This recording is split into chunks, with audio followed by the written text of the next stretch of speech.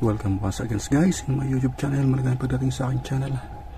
Today we're going to fix EO and RE alarm of Carel Ir33. Yung araw guys, ayusin natin ang EO at RE alarm ng Carel Ir33.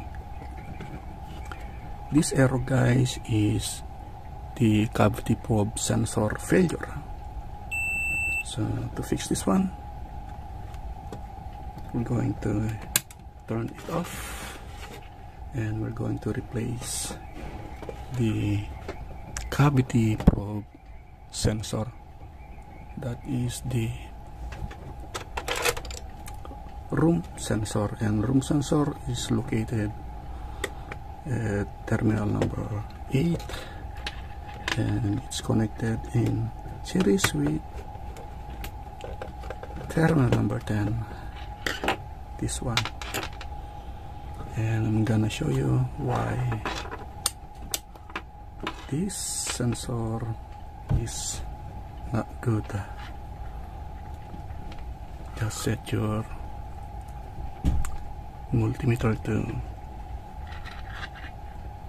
resistance reading and to mind you, and this sensor should have a reading of 7 to 10 kilo ohms. And take a look. Ayan guys, 1.0 kilo ohms na lang ang sensor na to. This sensor got only 1 kilo ohms. That's why an alarm is being triggered. And I have a replacement here with me, and I'm going to take a measurement also. Ito guys ang ipapalit natin. Tignan nyo ang kanyang resistance. As I've said, a good sensor must have a reading of 7 to 10 kilo ohms. Okay, we got 8 kilo ohms, not bad. So we're going to install this one and take a look if the issue disappear. Okay, once again, just install the other terminal at number 8. This is non-polar, so it doesn't matter if the probe is being interchanged.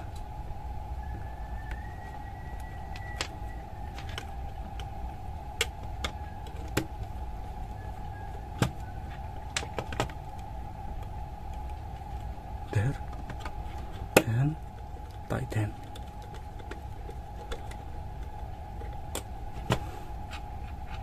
Let's power this on and take a look.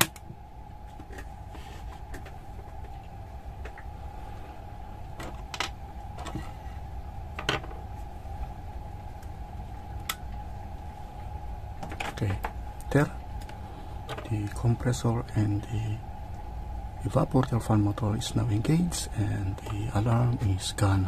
If you're new to my channel guys, please support me by clicking the subscribe button and don't forget to hit the notification bell so you'll be updated just in case I have new upload video.